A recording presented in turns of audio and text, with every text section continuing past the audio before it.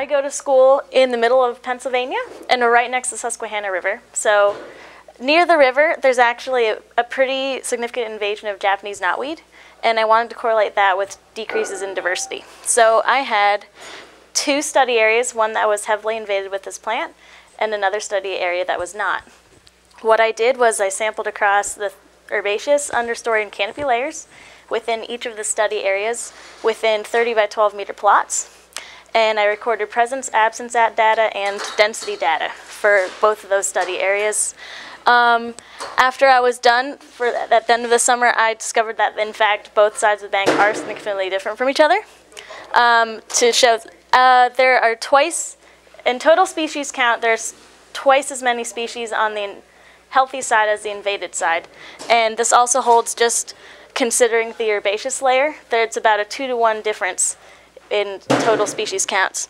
Also, I did several analyses to prove that they're significantly different from each other. So I did Bray-Curtis comparisons with total species counts between both sides, and I also did it with the herbaceous layer and tree communities. Because what was interesting was, although there's a 2-to-1 difference in total species counts, the tree communities are actually the same on either side of the bank, the river, excuse me.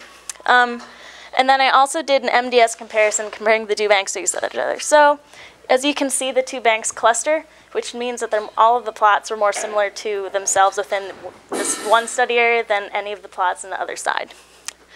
And then why I even did this project in the first place was that riparian areas serve very important ecological functions. So they sequester nutrients and even contaminants that would otherwise be swept downstream. And they provide valuable habitat.